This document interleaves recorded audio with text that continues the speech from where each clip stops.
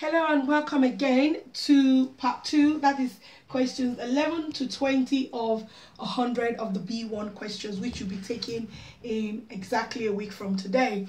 They're quite small, but I'll zoom in as much as possible. So the first one, number 11, is gametes.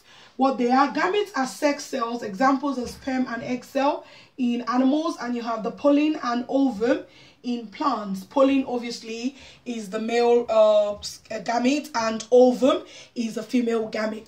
And then he said to outline the stages of mitosis very briefly.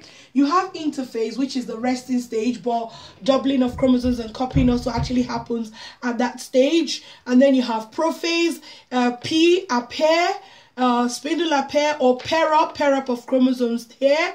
And then metaphase, meet in the middle. And then anaphase, apart, pull apart, chromosomes pull apart to the edge of the cell. And then here a telophase, T for 2, they split into 2. So each is surrounded by a nuclear, the membrane of the nucleus. And then for cytokinesis, I just say remember cytoplasm. So cytoplasm with the cell membrane formed around each of the cell membrane, the nucleus that has been created, and then you have two daughter cells produced. Here I've just tried to put 46 chromosome is the start. You end up with 2 daughter cells that are exactly like the parent cell in terms of the number of chromosomes, and then you have 46 and 46. Now, the next question says to outline the stages of meiosis. Meiosis, I said meiosis repeat again, and I put 2 there. What that means, you have interphase 1, prophase 1, metaphase 1, anaphase 1, telophase 1, cytokinesis 1, and the process repeats itself. There is interphase, but it's really short and quick.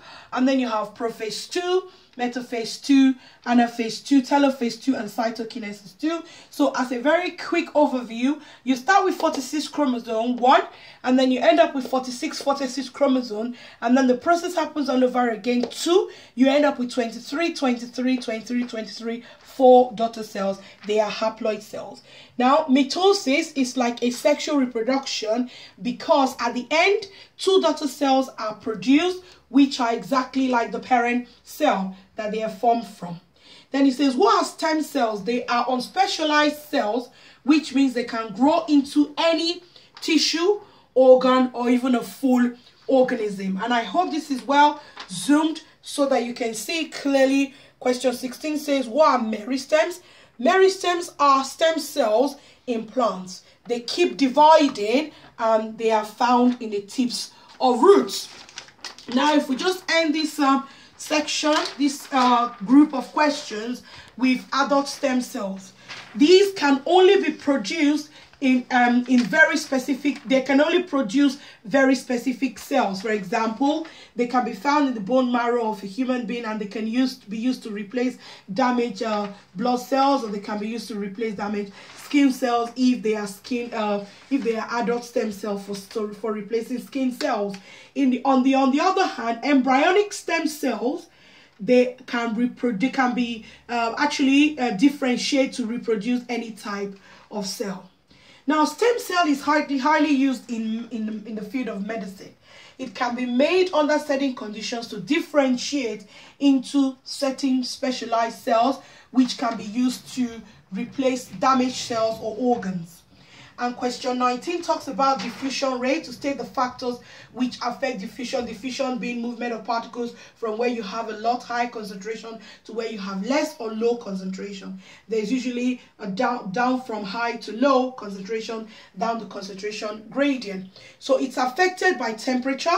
The hotter it is, the more particles have energy. Obviously, the more the collision happens, so the more diffusion happens. And then density of the particles.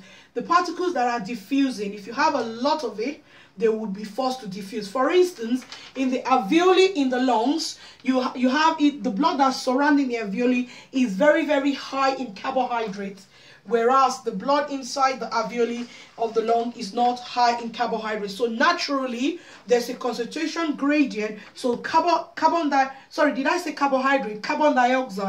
have a high amount of carbon dioxide in the blood surrounding the alveoli, Therefore, it naturally diffuses from the blood into the alveoli so that the carbon dioxide is exhaled to the outside. I was using that as an example. Then the medium of diffusion. Now, in the medium of diffusion itself, you're going to have some molecules that are going to want to try and stop the diffusing particles from moving across. So if you have less of those particles there, then the diffusing particles would flow across easily. So that's what you mean by the medium. But if you have a lot of molecules that are going to kind of work against or try and stop the diffusing particles from flowing through, then that could slow down the rate of diffusion. In terms of the concentration gradient, I just explained it with what happened in the alveoli of the lungs when they try and get rid of diffusion, when they try and get rid of carbon dioxide from the blood. And lastly, question 20 says, what is osmosis? Osmosis is the diffusion of water particles across a semi-permeable membrane. Across a semi-permeable membrane. Spell my across correctly. So semi-permeable membrane means it would allow certain particles to pass through and certain particles will not be allowed to pass through. That is 11 to 20. The next one is going to be 21 to 30. Remember, it's a collection of 100 questions. This is a checklist for all the topics that are covered in the B1 paper you will be taking in exactly a week from today. Keep watching.